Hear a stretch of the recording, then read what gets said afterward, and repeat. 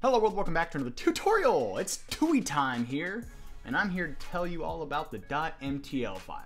What is the .mtl file? What does it have to do with the .obj file? What do you mean meshes have different materials and the meshes in the obj file are separated by material? Well, I've got good news for you because I'm going to be answering all these questions in this episode. Also, I went ahead and made a really cool cheat sheet that has a bunch of the different attributes that an MTL file can have. I didn't put every single one on there, but it'll help you get through at least, seeing a couple of them. I'll leave that link in the description to go where you can find that. If you like this episode, hit thumbs up. If you want more of this content, feel free to subscribe. And then if you want the application, the really cool PBR application that I show you in this tutorial, go on over to my Patreon page, donate like $5. Boom, I'm gonna give you the source code and the application. You can go look at all of it, go look at how you can render realistic looking things, pretty cool stuff. So let's jump into how to use and what the hell are .mtl files. All right, so in our last episode, we talked all about submeshes and how submeshes contain different materials per submesh. As you can see from this chest, we have the metal kind of outlying parts right here, this nice little metal mesh, and then on the inside we have the wood mesh, and each one of those has a different material assigned to it. And so what we do is we use a .mtl file to define what each individual material is.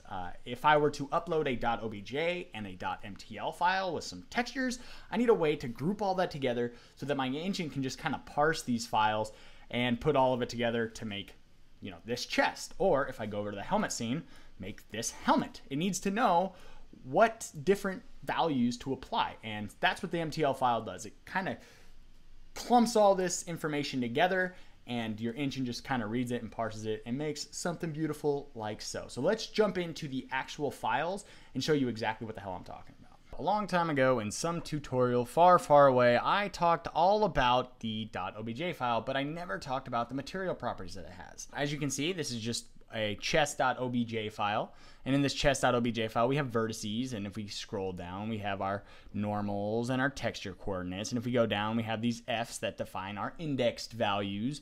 But what I never talked about is this little diddly up here. This MTL lib chest.mtl defines what material library to use, and it's saying use chest.mtl. So what is just chest.mtl? Well, while you're parsing this .obj file, or in our case with Swift or the metal shading language stuff, we don't have to, it kind of does it for us. But when you're parsing, if you had to parse this obj file yourself, you would parse this metal lib chest.mtl, which would give you this chest MTL. You just kind of refer to it. You see, you just keep it in the same place, and you have a material library that goes alongside your obj file. Also, if I were to go and look up use MTL, down here in these indices, we have use material, chest, metal material. And if I go over to the, so use MTL, use material, chest, metal material, go over to the chest.mtl, look at this, chest, metal material. So it's basically a key value pair on what material to apply at these indices. These F represents the mesh indices. So this is basically the submesh for the metal. And then if we go find the next used material, oh, there's the wood material. And we're defining the indices for our wood material, or our wood mesh, and here is the used material chest wood material. And what you do is, while you're parsing this obj file, you figure out what material applies to those indices. So if I go back over to the chest MTL file, we can go into exactly what all of these different values mean. And I'm not going to go over every single one because there's there's more that we haven't really used in our engine and they're not relevant here, and honestly I don't know too much about them, but these are pretty basic ones to find in a .mtl file. So at the very top of this file we have comments, so you can use, just like in your obj file, you can use the hash symbol or the pound sign, the number symbol to define a comment. So any one of these little hashes, it's not real code. Don't parse it. Doesn't mean anything. But then we have this new material. So chest metal material is our new material.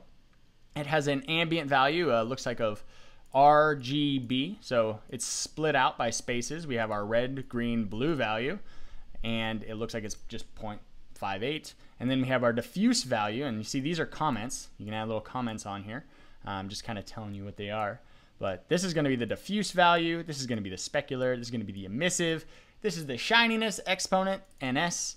And I is going to be the optical density. So basically, if you can see through it, it has like refraction or reflection.